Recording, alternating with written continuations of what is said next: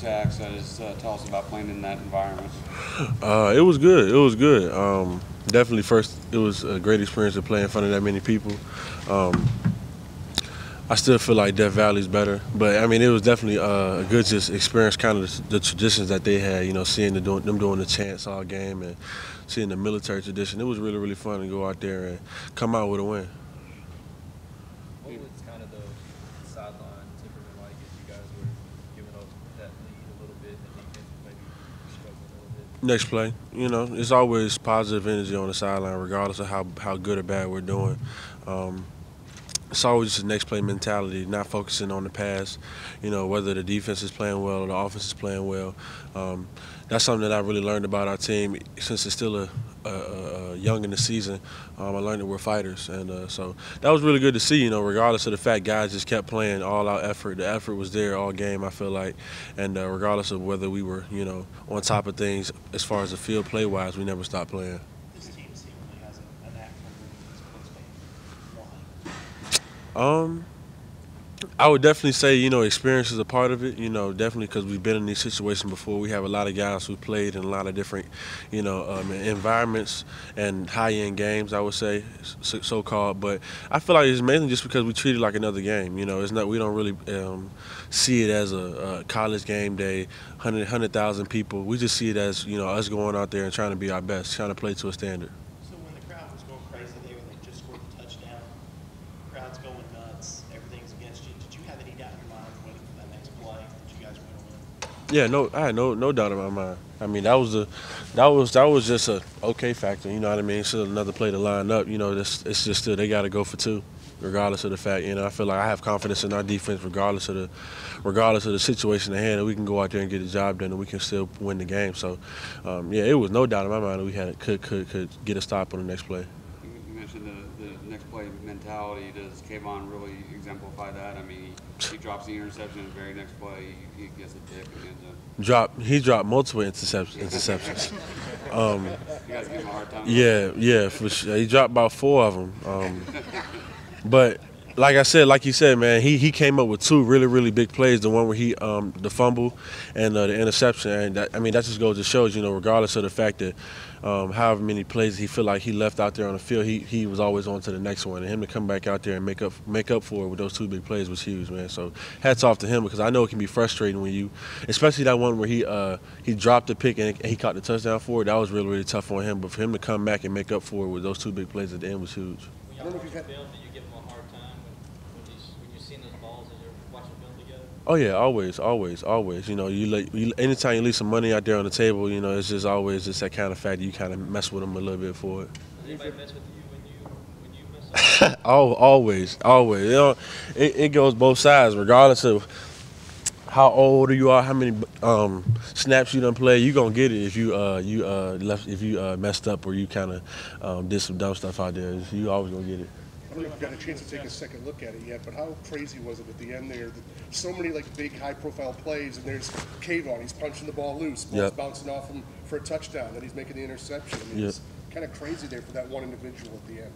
Oh yeah, definitely. And that's something that you know. It can happen like that for a lot of different people, because for him to have that many chances just to be a part of so many like just different big plays and such critical moments for that one person is really high stress on him. And you know, we talk about it a lot, you know, just talking about the scheme of defenses, you know, kind of getting away from the question, but it kind of answers it.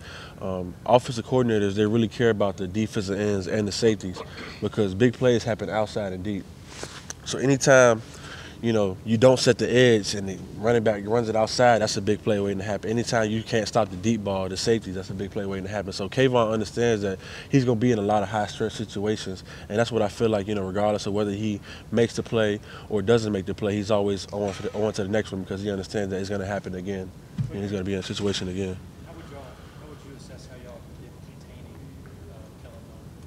Kellen? You mean as a defensive line or just overall? As a defensive line, I feel like we played decent in the defensive line. I feel like as the game went on in the second half, we weren't as dominant as we wanted to be. You know, we played okay in the second half, but we didn't play as dominant as we wanted to be. Obviously, because when the second half came, he really turned it on, just making plays with his feet. Obviously, we flushed him out different times, things like that. But the goal is to get him down to the ground. So I feel like we definitely can do a better job with that, kind of hitting home on blitzes, just wrapping him up, different things like that. But hats off to him. He played a great game, man. Dude, he came out and really showed himself. Years past, it's taken sometimes a couple of losses to get you guys back on track.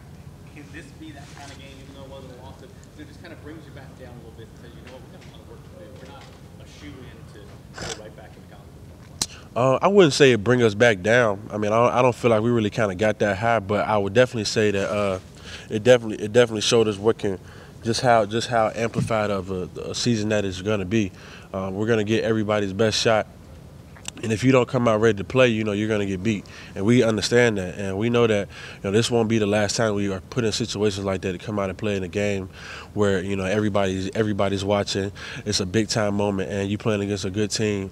So it kind of just lets us know that, okay, like, this is the real thing. Like, we got a big targets on our back, and we're just going to embrace it, regardless of the fact. And obviously it was the first game early in the season. We didn't really know what they were going to do offensively or defensively, but it was good to go out there and kind of get in a dogfight towards the end because it really showed the mental toughness of our team. You played a good team, tough environment, quarterback kind of played out of his mind.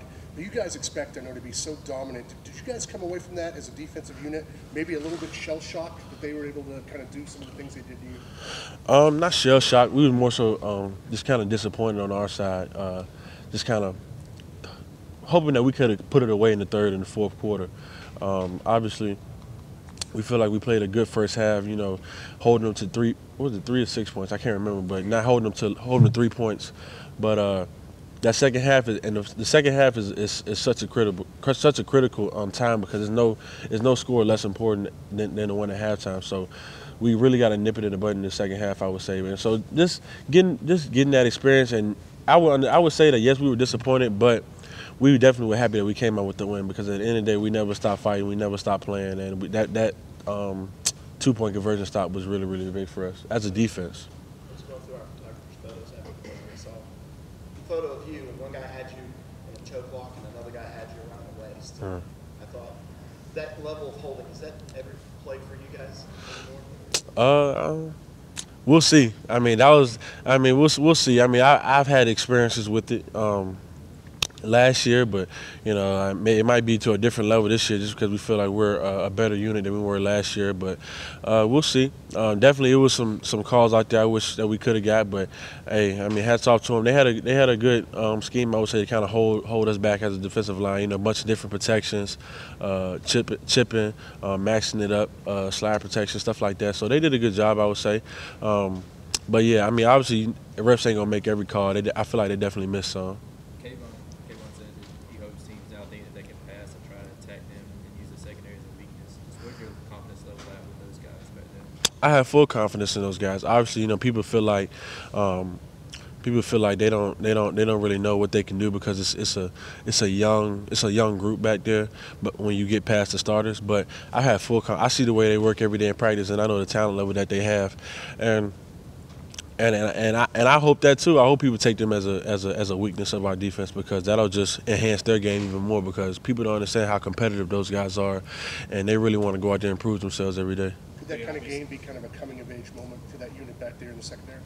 Oh yeah, definitely. Because anytime you go against a guy like a Jimbo Fisher, who's a really, really good play caller and is known for being like an offensive guru, and then he's going to challenge the secondaries because when they max it up with the protection and they running those deep posts, those deep routes all game, it's gonna and they have good receivers, it's going to be a challenge for your secondary.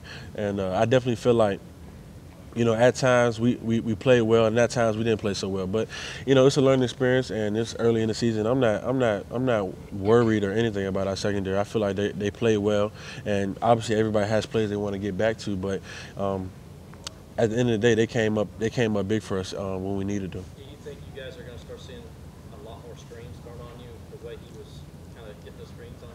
Oh yeah, he would. Those running back screens, those H-angle screens, those things, they was critical for them. I would say definitely see more screens and boots. I would say those are kind of good neutralizers as far as stopping people from being so aggressive. So definitely. What are your looks for when you, because I remember Coach Sweeney saying they were kind of disguising their looks on that. Yeah. What do you look for as a defensive end to see if this is true? And that's what's so hard about it. You can't really look for it because you're so focused on, your individual matchup. It's more so as you kind of feeling it. So, when you feel an offensive lineman not really blocking you, that's kind of what it is. You don't really see it too much because when you rushing the passer, your eyes is always on the quarterback. It's kind of just like you see the offensive lineman in your peripheral vision. You know what I mean? So really, when you feel them not really trying to block you, you can't really just assume that your pass rush is really that good. You kind of got to just feel them releasing out to go block for the running back. So that's what it's more of a feel of the game, and it comes with reps and getting used to it. Hey, there's obviously a big storm in the Atlantic. It may not happen here, but you may have friends, family, Yeah. who may be in the way. Yeah. It's not new that this happens, but how do you keep from worrying about that too much when you have to prepare? Yeah, definitely. I got family in Virginia. I hear it's supposed to hit North Carolina, Virginia. So and I'm from Richmond, Virginia. So I got to talk. I talked to my mom last night. She don't really know too much yet about where's the storm going to hit as far as if it hits Richmond, but she's definitely worried. She might come down here earlier. I don't know how much of the storm is going to get here. We're supposed to get some type of rain. I'm assuming, but. It's definitely something you got to keep your eyes on, something that you could be worried about. But I feel like my family's. I'm very close to my family. We have family all over the country, so I feel like we can relocate and get back. Yeah, we'll find a dry spot somewhere. Yeah. A couple of big plays by Justin Foster on Saturday. Just as one of the veteran leaders of the team, what have you kind of seen about his progression and him kind of trying to, all of a sudden reach up to his potential? Shoot, my boy Mater. It's been a long journey for that one. Dang, y'all don't know. He came in so raw and just so tentative with just how he played, and to see him go out there and I think it was first play out there he got the sack, and to see that was huge for me. Just as a big brother, just to see him go out there and have success and get a fumble recovery and get that sack, that was huge. I'm still mad though he missed a tackle for loss. He didn't get that, so still got a lot to work on. Yeah. Clearly, another young defensive, Xavier Thomas. Do you know that play where he ended up in coverage? Do you know what happened on that play? Oh yeah. Well, it was okay. So he was supposed to have that back, supposed to have the back hot release, but because of the formation, he wasn't supposed to actually take the back. But he didn't really know that. I guess it was a tough read on him. So just when in doubt, he just took the back. Terrible coverage. I'm happy the ref threw the ref should have threw the flag. I mean, it was clearly a PI. So just bad coverage by him. We coach better than that. So. Terrible. The game for him, though. I mean, I think his first snap in there, he got in the backfield in a hurry. And Yeah. His athletic ability, being able to. I mean, he was still running step for step with the guy. Yeah. I mean, y'all can see. I mean, that just shows how we recruit. And he first play in there, like you said, he went in and he countered, got a good hit on the quarterback. So I mean, he was ready for his opportunity, I would say, and definitely the plays that he did give, he maximized those things, and just kind of get him a little bit, just get him some more reps. Hopefully, he does well in practice this week, and that'll give him another opportunity to get on the field and get some more reps. So we'll see, man. It's a battle every week because a guy going into a game can know about how much he's going to play. It's all based on practice, and Coach Sweeney preaches that all the time. You competing for your job out there in practice throughout the week, and he had a good week of practice last week, so he went out there, had some good reps, put him in late in the fourth quarter for a couple snaps when it was a big passing down. Their offense needed to score. So hopefully he can keep progressing and keep practicing hard, working hard, and just see him keep progressing and going like this. So it'll be big.